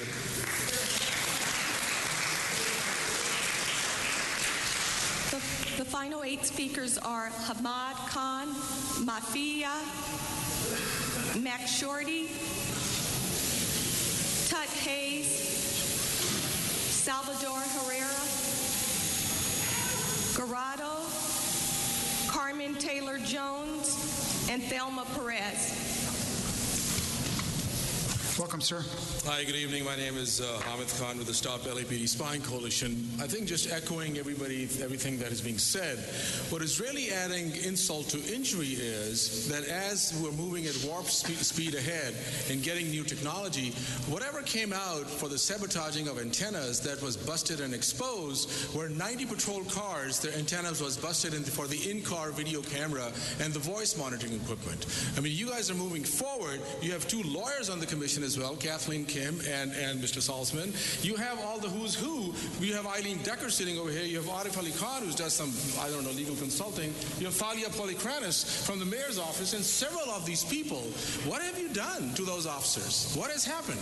Talking to the lawyers, I'm not a lawyer, but I'm told is that that's called a conspiracy to commit a misdemeanor, which actually mounts up to a felony, where your officers intentionally sabotaged the antennas, broke those antennas, and nothing happened to them. How many people in the audience even know that? And how many people in the audience know that you already have an electronic surveillance apparatus, from the high-definition cameras to automatic license plate readers to Stingray technology to trapwire technology to suspicious activity reporting program to Joint Terrorism Task Force to Joint Regional Intelligence Center, and we can go on and on and on. And we're fighting you on the drones. We're going to keep those grounded. And now you're going to just give us this new technology, which actually is not going to do much at all. Because even as the sergeant was showing that, the 130-degree view, it is only like what happens when somebody else said, then people get close. How do we know that how this thing is going, how they're going to pull the gun out of that thing? How do they know that? And lastly, I think more insulting is that, first of all, ACLU is a law firm. They don't represent the community. When the community reaches out to you and wants to talk to you, you completely shut us out. We sent a letter asking that give us time to make a presentation. You talk about going and Googling stuff. We've given you actual research that is being cited and down to the wire. So that's all I have to say. There's shame on you guys.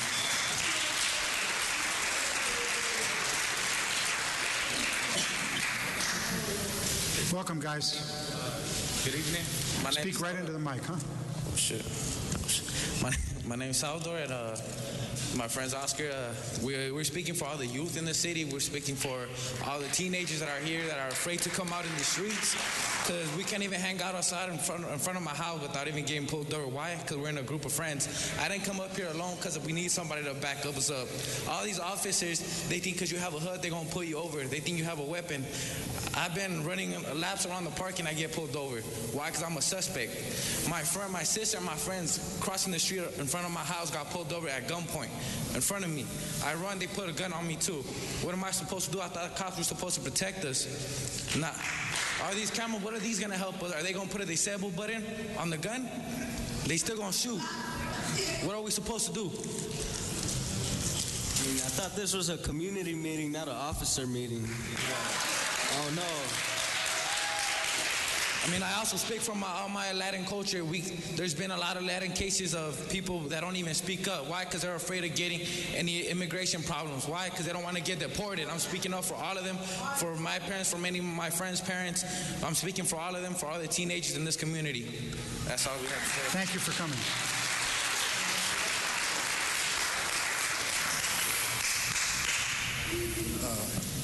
Welcome, sir. I'm Max Shorty, and I'm the vice chair of the Watts Neighborhood Council. I received one of those inquiries about the body camera. I responded.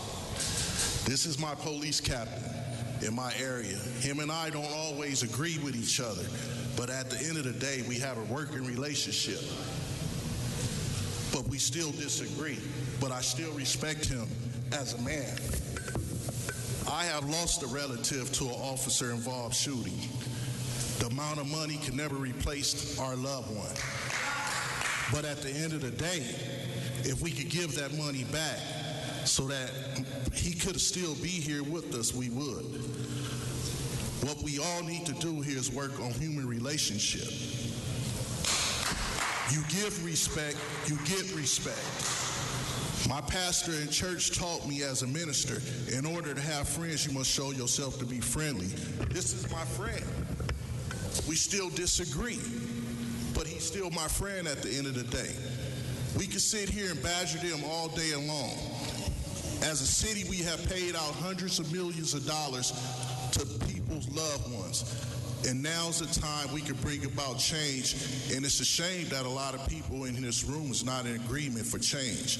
If Martin Luther King was here today, I think he would be in agreement for change. You know, you can say whatever you want to say, but it's about human relationship. And if Big Brother's a part of human relationship, so be it. So that's all I have to say. I'm in support of the body cameras, and I'm the vice chair of the Watts Neighborhood Council.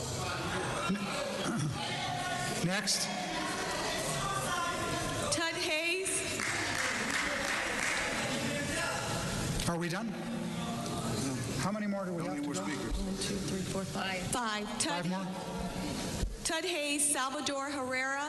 Okay, my name is Loretta Tucker, and I want to say to all of you and all of you back here, Martin Luther King and Cesar Chavez said, do it peacefully. Let's have some peace around here. Let's all of us work together to get this done peacefully. Thank you. Amen. In the name of Jesus Christ. Thank you. Mr. Hayes, sir. Thank you. You know what? I must have said something very reasonable, because President Silverov said, I saw reenactments, I saw videos, and that's what convinced me. Isn't that what I said? Show us the videos. Do a reenactment. Convince us. Well, he's convinced. Can we be convinced too? Can we see something similar to what you saw that made you so adamantly convinced that body cameras are okay? If you recognize that was an interesting piece of information, provide us with it, please. Now, before there were cameras or tape recorders, there was paper. A paper trail is what they called it. I refused to sign a jaywalking ticket, and the police took me in. State law requires when a person doesn't sign a citation, they must be taken directly before a judge. They took me to jail. 77th Street. You cannot find any piece of paper that the police will provide showing I was ever in jail. When you my age, you go to jail, you must be examined by a doctor. I went to the places repository for that paper. The paper doesn't exist. They never saw me. Then the next morning, they took me to the Wall Street traffic court. The sheriff says, we have no record of you ever being here. But my problem is I passed out in the cell, and the paramedics came and took me to the hospital. No paperwork showing this took place. Now, if we can't control the paper, which has been here forever, how can we trust you with the cameras? You don't take care of the papers. You can deny that a person ever existed in your system. Right now, it's been a year now, Mr. Commissioner Silverov, an entire year, and nowhere can I find anyone who would say I was taken to jail. The doctor said, this guy is old. Either you feed him or you release him. Well, I can't feed because he got no teeth and I have no saliva. Okay? So I can't eat a burrito unless somebody's got the Heimlich. So I need to know, do you really think a person like myself, who is intimately involved with the police department, information-wise, can trust you with tapes when we can't trust you with paper? Something simple, something that the state of California requires, and you will not do it. Next.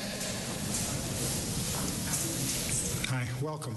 Welcome. Good evening. My name is Carmen Taylor-Jones, and I am the Regional Homeless Count Coordinator for SPA 6, which is South Los Angeles.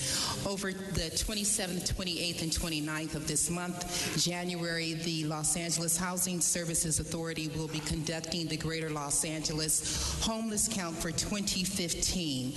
On the evening of January 29th, South Los Angeles, this area that we're in right now, SPA 6, will have over 1,200 volunteer counters that will start at 8 o'clock and work until midnight, walking through the street, counting our homeless men, women, and children. We need the community to be aware that we are going to be out, to be on the lookout for us, and also law enforcement, that every last one of our volunteer counters return home safely that evening. Thank you very much. If you are interested in volunteering or registering as a volunteer, you can go on to the website, which is www.theycountwillyou.org, or you may see me for a paper registration form. Thank you very much. Thank you, Carmen. That's the final speaker, Mr. President. I didn't hear what you said. That's the final speaker. Your name? I called you. Okay. Go ahead, sir. Speak. Yeah.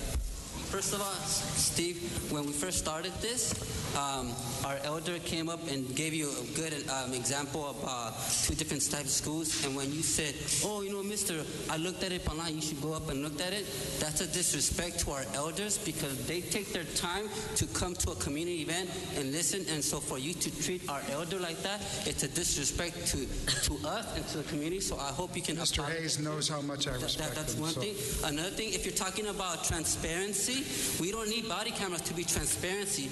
ESO 4 was shot in the back, and we have autopsy to show that, and we have police who were, instead of being like fired, they got placed on administrative leave, and now they're working on the city desk on 77 Newton. How is that justice? How are you trying to tell us to be transparency, and you gave up this whole demonstration on body cameras to say that, hey, community, can you come up and this is what we're trying to do. We don't need body cameras to show you how the police have acted several years. So if you want to be transparency, you should listen to the videos that have been on YouTube showing you the misconduct of police. And instead of us getting justice and the families getting justice, they get caught being put on administrative leave, getting paid for that. So for us, and another thing, it's a disrespect for you to have a community event when the decision has already been made.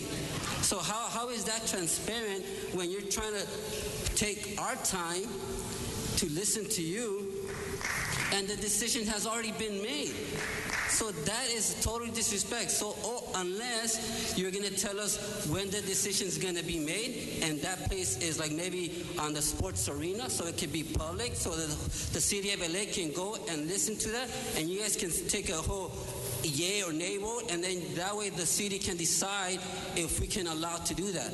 That's a question. If you guys want to be transparency, my proposal is to have the decision be put on Sports Arena.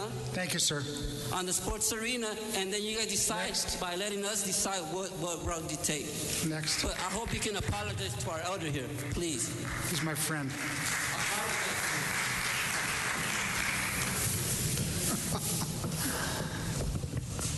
Good evening. My name is Telmi Perez. It is our moral obligation to disobey unjust laws. Rest in peace, Dr. King, who, by the way, was surveilled by the FBI and asked to commit suicide, actually blackmailed into committing suicide because of surveillance. So we are, as Reverend Max Shorty said, we are living in Orwellian times. And Big Brother Charlie Beck has a new tool at his disposal to surveil us. To surveil us when we're engaging in legal, peaceful activities like protests. It's a shame, actually, that we are having, and I echo what so many people said already, that we're having this meeting here, which is a farce. You're not actually taking us into account. You've already made a decision, right? So how much more money will you continue to siphon from the public coffers? How much more money when we're living in a city where 80% of the poorest city, or of the poorest residents of this city, cannot afford their rent, are paying more than half of their incomes towards rent. Yet here we are, just spending all the money that we can so that you can have more tools to surveil us, to keep the poor at bay, to keep us from demanding what we should have, a quality of life. So people also talked about having a working relationship with the LAPD. This is not working for the community. It's not working for the community. It is not working for the community. I just want to say that we need public hearings for your mass surveillance programs. You want to work with the community, you should listen to the community. We need programs to be public, to be transparent, and to be exposed. When you say that these cameras can turn on 30-second buffer before you even turn them on, that's dangerous. When you say you can only get this video surveillance on a need to know, right to know, well, we need to know how you're surveilling us, how you're monitoring us, and there's already plenty of programs that you have not been transparent about, like the SARS program. That's what we need for our community. Before the next speaker, let me say something here. Let me just read from the calling of this meeting. Just a second. Okay, that's fine. We can use the translator. Hold on for a second. This meeting was called, it says, soon LAPD officers will be equipped with on-body cameras. As the policy is now being developed as to how and when the cameras and videos will be used and accessed, now is the time to provide your input into the process on the policy. This meeting was advertised to do what we're doing. This was not a meeting to vote on whether or not there were cameras. Next up. Next up. Yeah, that's a city council issue.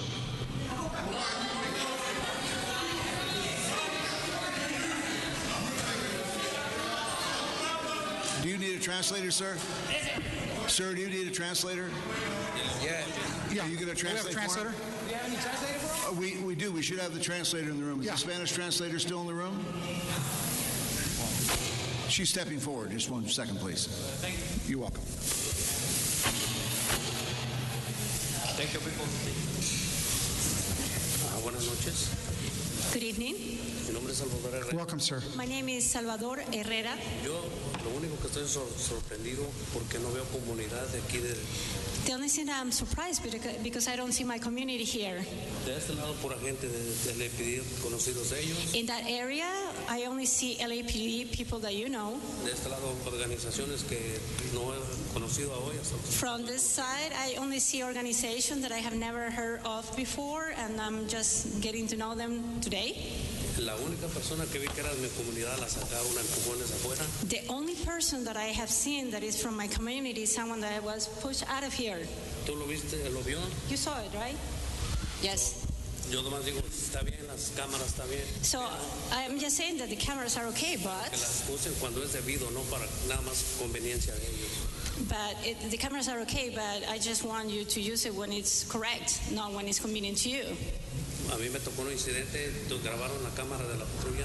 I have an incident in which the patrol car recorded this. Le preguntamos que nos enseñara el video y se rehusó a hacerlo. We asked him to show us a video, but he refused to do that. Le preguntamos por qué no, y me dijo, porque yo soy LAPD y no te puedo mostrar nada.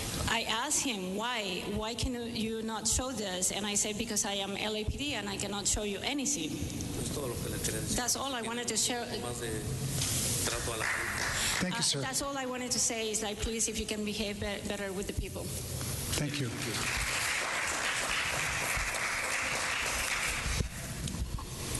That concludes the public comment period. Okay, so now we're going to move on. I'd like to ask Maggie Goodrich to come up and Dan Gomez to come up. We have written down questions regarding the policy that people have asked. I've written some down. Other commissioners have written some down. So let us. I'm sorry, Richard? I've got them all, sir. Okay. Mr. Tefank has written down those questions. So, yeah, also Arif Alarcon will come up. So now let us attempt to answer some of the questions that you have asked. Mr. T, do you want to read it? And then sure, I'll bring it. I'll read okay. what I have, sir. I think. Okay, go ahead. Speak into the microphone, sir. Yes. I think I've captured them copiously, but I could be wrong. The first question was, will the public get access in time to the videos? Good evening, everybody. My name is Arif Ali Khan. Speak right into the mic so we can hear you, too. Okay. My name is Arif Ali Khan. I'm the Special Assistant for Constitutional Policing at the Los Angeles Police Department. I'm not a police officer. I'm a civilian, and I help the department in developing policies. The question, as you heard, was whether the public will get access to video. There are certain laws that regulate when video and other information is captured by the police, whether it's in-car video or other recordings.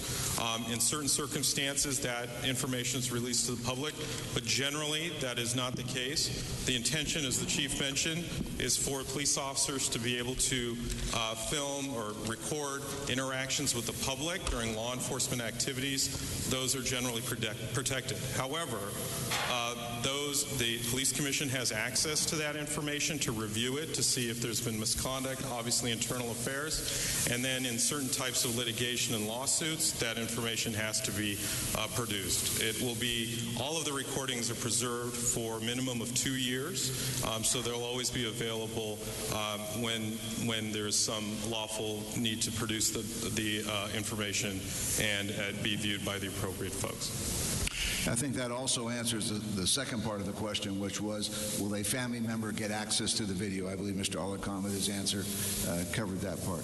The second is the camera able to be disabled, or when an officer does not activate it, what will happen to the officer?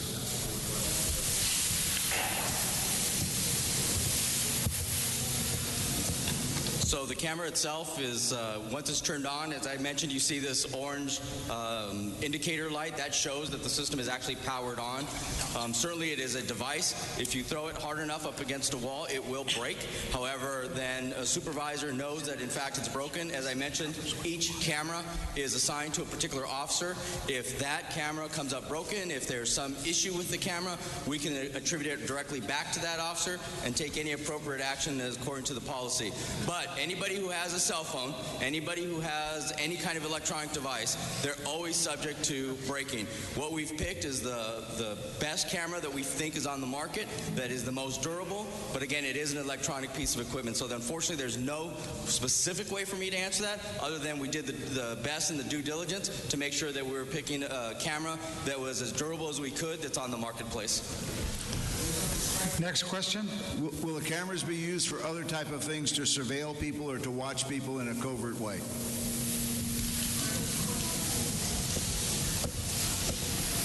As the chief mentioned, the idea with the on-body cameras is they'll be visible, they'll be on the police officers as seen. The officers, in many cases, will advise people that they're being recorded because as one of the objectives of having the video is to deter bad behavior by people the officers are interacting with and to always maintain the ability to make sure the police officers are acting in a professional and lawful manner. Next.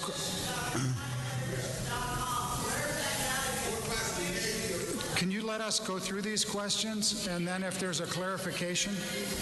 Go ahead, Mr. Tiefenk.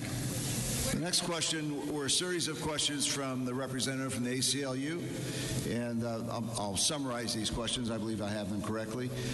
Their belief is that the officers should not be able to view the video prior to being interviewed or making any report as related to an officer-involved shooting or any other critical incident.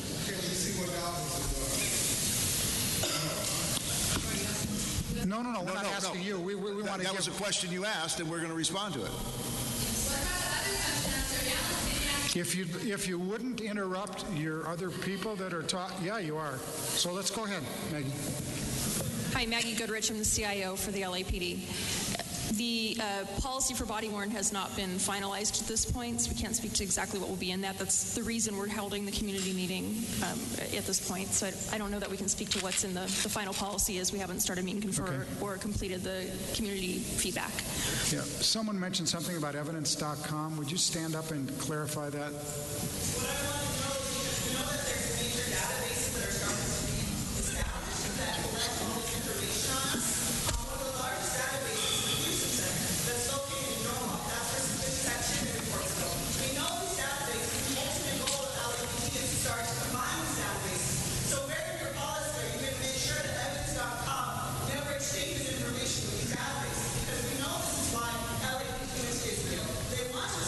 Okay, we got your question.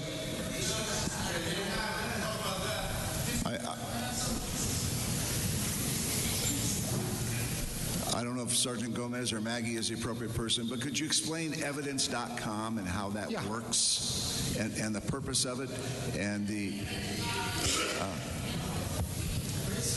So evidence.com is a cloud-based storage solution. That is an off-site location that is not located in the city of Los Angeles nor in direct control of the Los Angeles Police Department, although they have to comply with rules and regulations that we set forth in terms of access and control, accessibility, all those items that we would require for any system, whether it's on-premise, meaning it's in our data center, or whether it's off-site at someone else's data center. This is a common practice amongst large corporations, against, like I said, even for you who have any kind of smart devices and store your personal information into the cloud. Again, it's a way of doing storage. Evidence.com, because it's for law enforcement only, when we upload it, our data is not commingled with any other data. It is only information specifically from the Los Angeles Police Department. It is secured, and the data does not belong to TASER. It belongs to the Los Angeles Police Department and is property of the Los Angeles Police Department. Mr. Tiefenk, next question. The next question or comment from the representative of the ACLU was, I think we already answered it, public access to the video. I believe that was already answered. The next was, I think we've already answered it also, tools for surveillance, fishing expedition. I believe that's already been answered by your previous responses. The next is, will the cameras record all interactions? 183.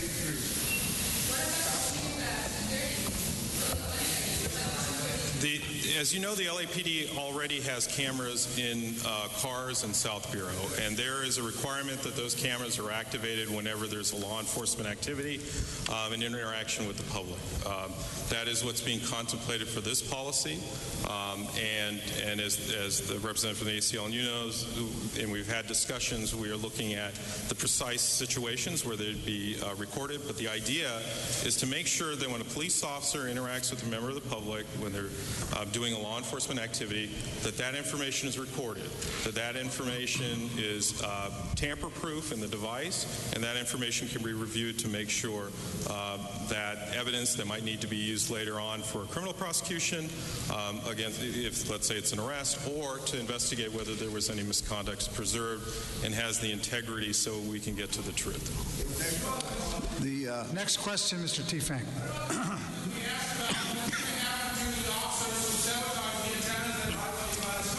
Why don't you let him finish, because it is one of the questions, if you would let him finish. Thank you. So you're right. As I mentioned before, the lens has a 130-degree angle. That's the maximum amount of lens that we can use on a body because, again, there's the quality of the picture. Once you get beyond a certain point, you start to distort the video because, again, it starts to bend excessively, so you actually lose some of the details that, of course, we want in any part of investigation. The other part I would add is that, as Mr. Alicon just mentioned, not only do we have the in-car video cameras, but we also have multiple officers responding to a scene. So those officers all have their video cameras on. So now what you have are multiple angles of the same incident. All the video is then considered as part of the overall investigation. So again, it's not just the one that's but the partner officer and all the officers that respond. The cumulative effect of all those cameras is what goes in ultimately to the investigation. Next question, Mr. T-Fang. Next. Will you let us finish the questions that we think you've asked? And if you feel that we missed your question without screaming from the back of the room, I will ask you if we didn't answer your question. Is that okay with you? Mr. T-Fang. The next question was, Okay, I'm going to tell you, I'm going to end this meeting. Ma'am, I didn't interrupt you. Please don't interrupt me as I'm asking the questions. Sergeant Gomez, can the data be manipulated? Last warning. Can the data be manipulated by the officer? So no, the data is, again, protected from inside the camera. It's sealed. As it uploads, it has to do that authentication process that I described earlier. Once it's into evidence.com, the officers don't have direct access to the video where manipulation could take place. It is secure. It is off-site. The officers only have the rights to review it. They can't record it. They can't manipulate it. They can't do anything to the video. Again, when it transfers from the device into the system, it has a very specific security code. Any alteration or deletion to that video then would be discoverable, and that would be against department policy. So certainly we would be able to detect that either through our own investigation or through an independent investigation. Next question, Mr. T-Fang. The second part of that question, if any officer is found to have damaged a device, tampered with a device, such as the examples were given in the prior Southeast Antenna, what will be the ramifications of that? And I'll answer that. And if we can attach the damage to an individual officer, that officer will receive discipline. That discipline could be up and including firing. The next question is, will the police commission be able to view... Wait, let's back up. Hold on. The second part of that question really wasn't answered. And the second part of that question is, so if that's the case, then what was the difference in what happened with the antennas? I think that was the second part of the question. The answer to that question is that we couldn't attach that action to any specific individual. It occurred over several years' time, and it did not degrade the performance of the system, so it was impossible to attach to any individual. Thank you. Next question, Mr. T-Fang. Will the police commission be able to view the video captured in use of force incidents as they adjudicate cases? All officer-involved shootings are investigated by the LAPD as well as the Inspector General and the DA's office. Part of that investigation will include the video that's captured as it is today when video is captured. With on-body camera, there will be multiple videos. All of that information is put together, and as with all of the investigation that's done by the LAPD, when the police commission makes a determination of whether the shooting or other use of force was within policy, they will have access and be able to review any of the video, and will do so in making their determination. Can the video data be streamed live to any outside entity to review? So the system as designed that we're purchasing does not have that capability. It cannot stream directly from the device. As I mentioned, there is no cellular connection in this particular device. There's nothing in this device that will allow it to stream outside of just recording it and then taking it back to the station to upload. There was also a comment related to when a taser is activated, will it activate the camera? So that was widely reported information that went out through the media. That's actually incorrect and was corrected by several news organizations. They're two different systems. So the taser device is a completely different system. It does not send any signal. That capability does not exist today, where by activating a handheld taser device, would it activate the body-worn camera? Unfortunately, that was just misinformation that was put out. Next question. Mr. Tefang. Yes. The next question was, will the body cameras stop police state terrorism? Well, I don't know if that's a policy question. I don't believe it is, sir, but that was a question I wanted to indicate. Next question. Okay, very good. The next question was a significant amount of time was spent on why taser. I think Sergeant Gomez talked about that at the front, but maybe again, the field test that was done and why taser was a selected vendor. Was there a competitive process? I think Maggie, you want to talk about the competitive process? Sure. So actually, before we started the field test about a year ago, we spent about almost 4 years actually researching the technology, looking at various vendors that are out there, evaluating different solutions, and we were able to narrow it down to 2 that had a total solution, which means not only a camera, because there are a lot of cameras out there, but also offered a storage solution, a way to do a one-to-one transfer to verify that the entire original video was being transferred, track chain of custody, track access, and have a full audit log so that we know who took that video, who uploaded it, who's accessed it, who's viewed it, etc. We narrowed it down to those 2 that could do all of those things that I just described. We did a field test of each of those 2 for 90 days with officers in Central Division in the Safer Cities Initiative. We received feedback from those officers. We also did technical comparisons of those in similar situations, so low light situations, that type of thing, to see how each camera reacted. Based on the feedback we received and the results that came out of that testing, we identified Taser as the preferred vendor. Thank you. Mr. That concludes the questions that were asked that are relevant to the policy, sir. Sir, the guy with a sign in the back. No, excuse me. The gentleman with a sign in the back. Will you come up to the microphone? You seemed extremely anxious to ask a question, and I want to make sure that you can do that. Well, the thing about it is what about the antennas? There's nothing been shown. Okay, we talked about that. We answered the question, next. sir. Okay, so let me talk about the future now. What's going to happen? Okay, let me talk to the future about it. If you have additional questions or comments that you think we should be answered, the web is working all night, all day tomorrow, and all over the weekend. You have an opportunity to do that. Also, tomorrow you can email the commission office, you can call the commission office. Also, tomorrow we have another meeting just like this one. You can attend the other meeting. And let me finish by saying to my friend Mr. Hayes, if I offended you by saying that I had looked on the internet at those things, I apologize, sir, and I'm happy to chat about that next time we have lunch. Thank you.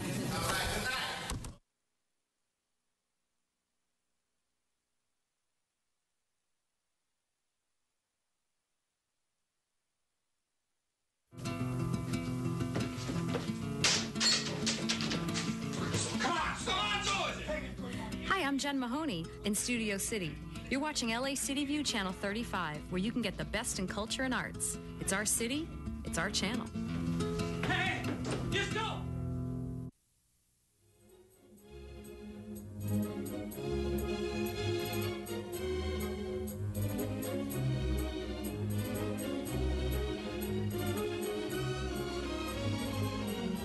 Hello, welcome to Connie Martinson Talks Books. We've heard that 9/11 was a wake-up call.